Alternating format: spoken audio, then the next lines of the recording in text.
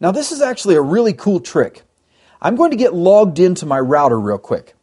I use the enable command to get into the enable or privilege mode. Then I use my secret password.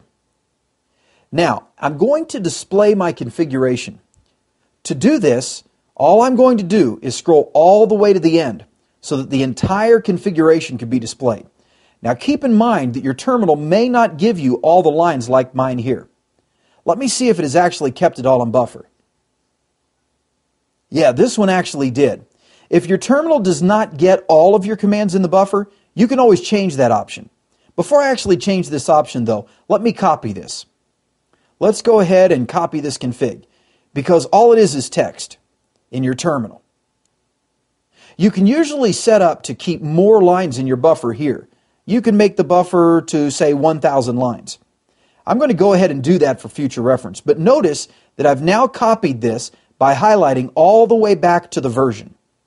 Now I'm going to open up a new text document. And when I do this, I'm going to be able to paste this configuration into the text document. You'll notice that it's actually displaying my encrypted passwords and all my interface information. If I scroll up, you'll actually see my service password encryption. What is so neat about this is that this text document can be used to paste the configuration back. Now I'm going to go back to my router, get back to a prompt, and I'm actually going to do a write erase. A write erase is actually going to destroy my NVRAM file system and remove startup config. I'm going to go ahead and confirm it. I don't want any configuration to remain, and I'm actually going to use my text file to restore this router's config. So you can see here that it has removed all the files from NVRAM. Now I'm going to type reload to reload my router.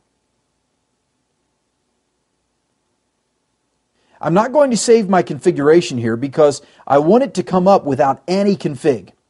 I'll proceed with my reload and my router will now reboot. Now, what we would expect from this router that has no configuration is to come up in the auto configuration setup mode. That is going to verify that it has no config right now. So let's watch it boot. There's my bootstrap. Here comes my iOS image load from flash into RAM, being decompressed at this point.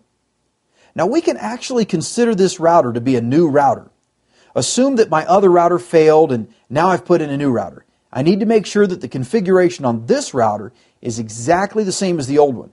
And I'm going to tell you a real quick way to do it.